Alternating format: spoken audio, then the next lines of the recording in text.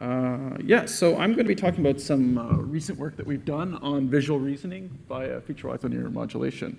So, as I think probably all of you know, there's been a tremendous amount of recent progress recently for basic visual tasks like object recognition. This is sort of goes without saying that the basic driving force behind this is our models such as the convolutional neural net. This is really the workhorse of deep learning applied to vision, and I think it's just worth really saying how elegant this model really is. I'm a big fan of this model. But the other reasons why we're seeing this kind of advances that we have right now are things like accessibility of large data sets that we never had before.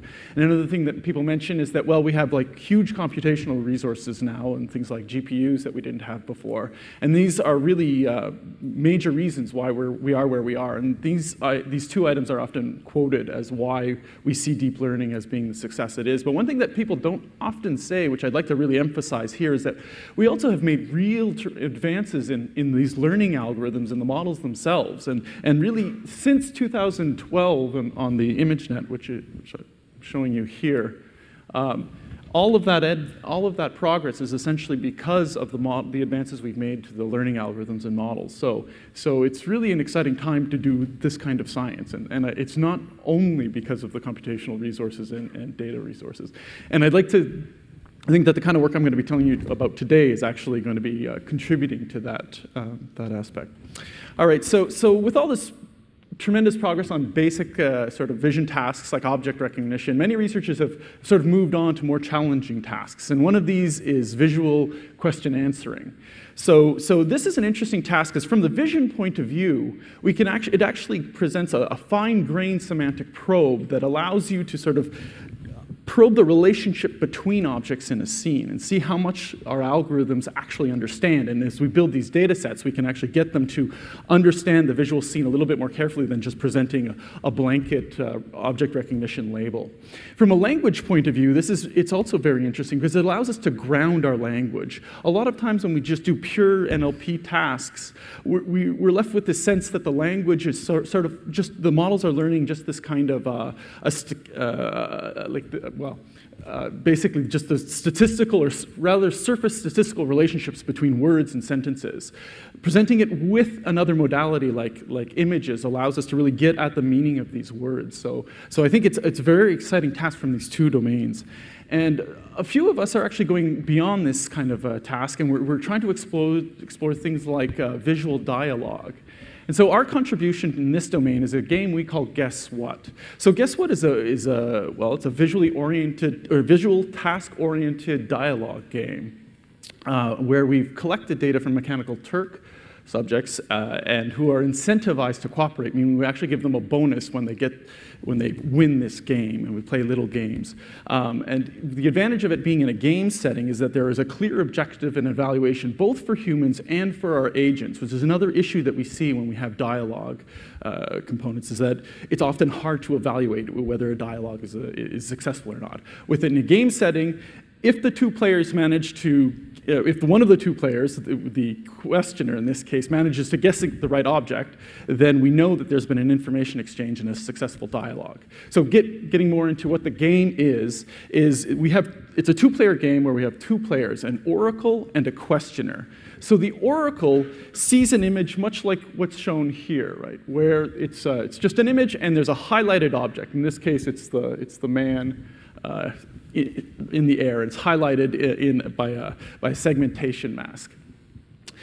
And the questioner sees the same image only without the highlighted segmentation mask. So he doesn't know what the target object is. And the game here is now the questioner starts asking questions, and the oracle answers these questions yes or no, and to the point where the questioner now tries to guess which is the target object.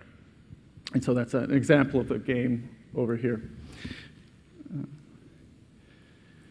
So I'm going to take you through sort of what it looks like. So from the questioner's point of view, this is the image that he sees. From the oracle point of view, this is the image that they see. So one of the birds here is highlighted. That's the target object. But the questioner, of course, doesn't know that. So the questioner is going to start asking questions. Is it a bird? In this image, that's a pretty safe bet. So yes, in fact, it is. And what I'm showing you here is actually, this isn't a cooked example. This is a true example from the data set. Is it on the left side? No.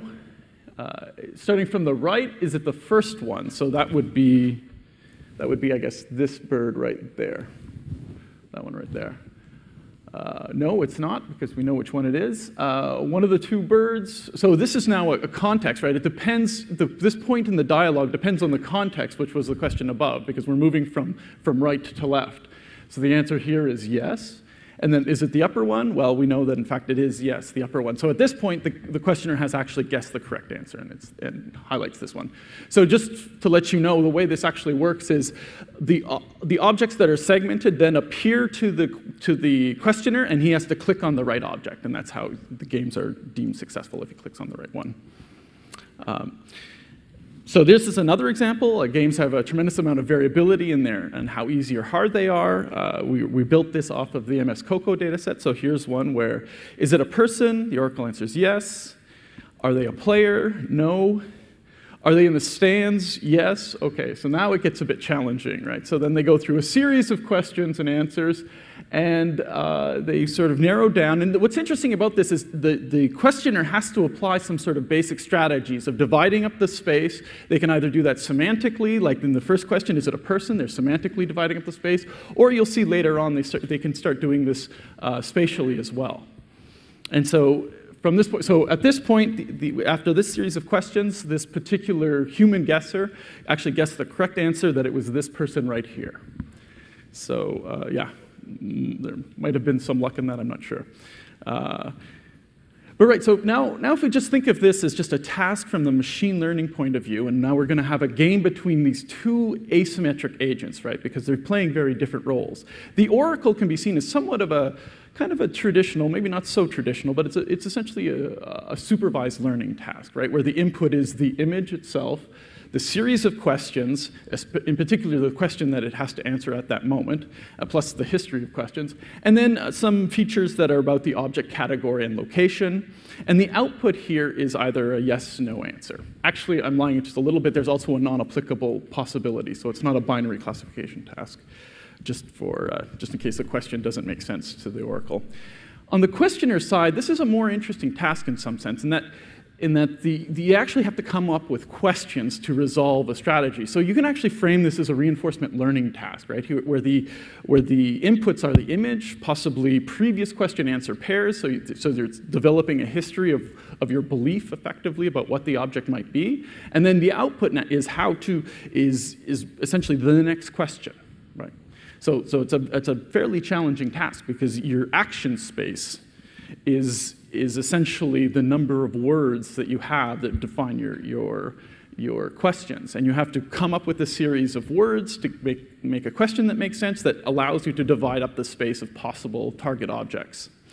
So for this task, in the case when we're treating it as reinforcement learning, the oracle we're going to treat as part of the environment. It's going to be fixed and part of the environment. And what's interesting about this is to do reinforcement learning in this case, we actually need our robot or an agent to be the oracle, right? Because we have to train up an oracle. We're just going to use a baseline oracle in this case.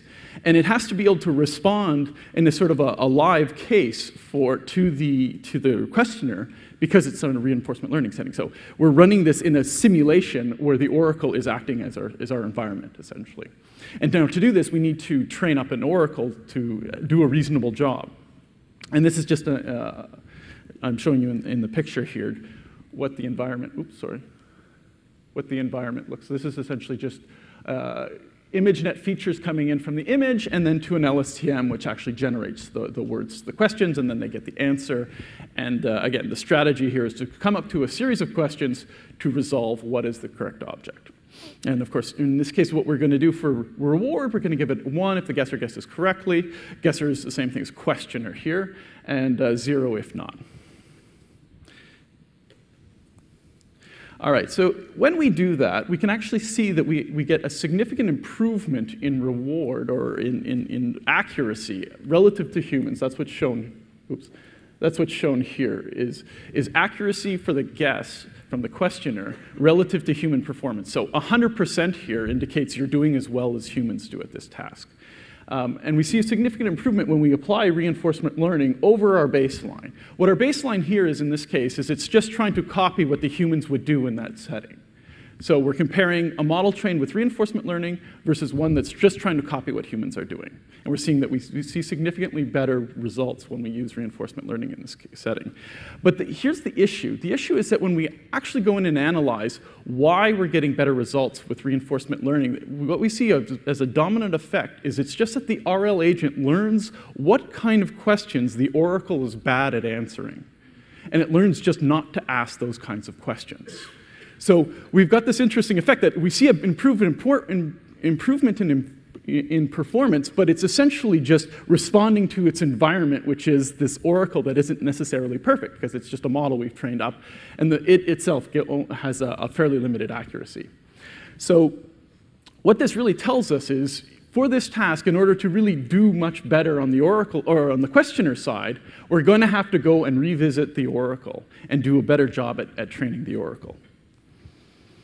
So just so this is the baseline oracle that we use, and I just wanted to highlight, in this case, the model structure. So we've just got a bunch of features coming in about the object, the image itself, and the question here.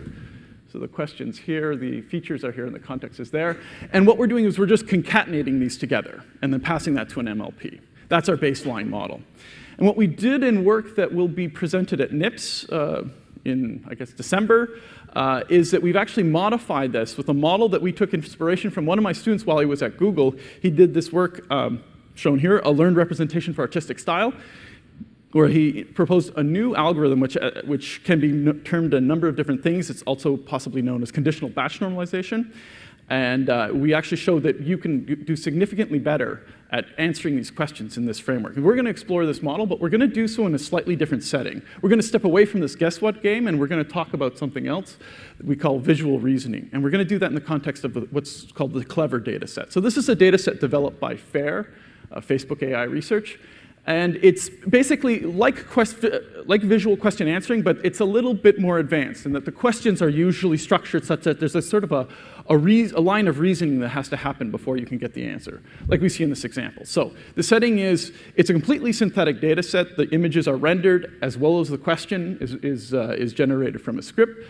But there's 700,000 examples in the synthetic data set, and the questions are not necessarily very straightforward. So here's an example. What number of cylinders are small purple things or yellow rubber things? Anybody have an answer? 2. I've heard 2. Excellent. Yes, that is the right answer. OK. So these kinds of models, if we look at the kinds of things that are doing well at this task, look something like this. So we have here, oops, sorry. This is essentially the state-of-the-art method. What I want to highlight here is just this part here. So we have an LSTM taking in the question, and then in the middle here is this program that essentially constructs the building blocks of how the solution mechanism, which is then passed to this structure here, which builds these out of neural network module components. But to train this model, what they had to do was actually give it these programs that in the middle here, these predicted programs, they gave it that extra label information, which of course they had available because this is a synthetic data set. But in general, they won't have this kind of information, and it's just a general task, like, for example, the guess what game we showed. So stepping away from that, there was this other work, relational networks. This is out of DeepMind, where they actually managed to not use those kinds of program labels to train this model, but still their structure was highly, you could say, engineered to this task. Here I just want to highlight that the way that this model works is essentially they construct sort of like a crosswise comparison of all little objects, which they consider these basic segments, these grid cells of features that come out of a ConvNet. So they're doing this crosswise comparison all along, and that's how they're actually able to score this. But it's not necessarily obvious that such an application would work well for other tasks, such as something like the guess what game.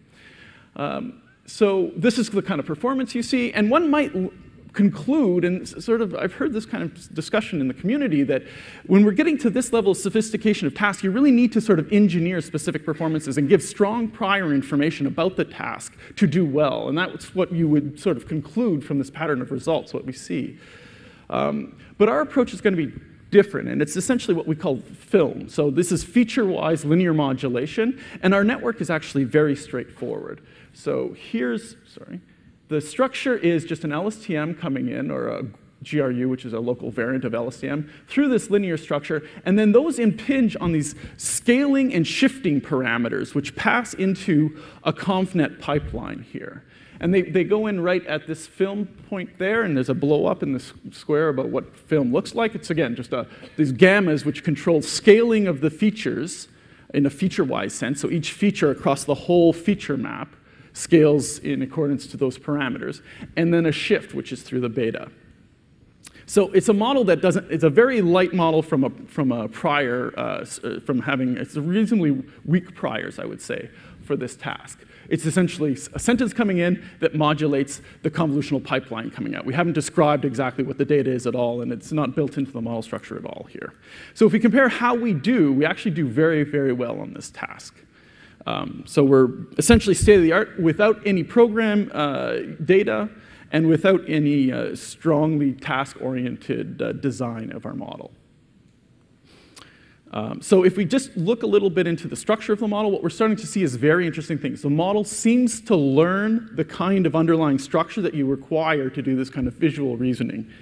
So if we look at the clusters, so on the picture on the left, we have the first layer film components, and we can see that the clusters are grouped around basic material properties. Things like what material is it, what size is it, what color. Later film parameters with the t-SNE plot on the left. So these are just kind of representations of these parameters and what they look like. They cluster on the left. The later film parameters are starting to cluster around task type, right? Are we looking for equal components, or is it a query type? They tend to cluster around that. So the model is actually learning to do the kind of modularization that we see built into the other models. So this is actually a very exciting phenomena for us. And this is just, if you look at the histogram of the activities of these shift and scaling parameters, we can see, so shifting are the gammas, scaling are the gammas on the right, and shifting is on the right, scaling is on the left. And what we see is that these things are really acting sort of to turn off feature maps, it would seem. So if the scaling, for example, is close to 0, that essentially turns off that feature map. And that's essentially seems to be how these things are working. We can generalize this task to clever humans. Now, this is a data set, so one might level a criticism at clever, suggesting that, well, we don't know how complicated this task is, it's synthetic.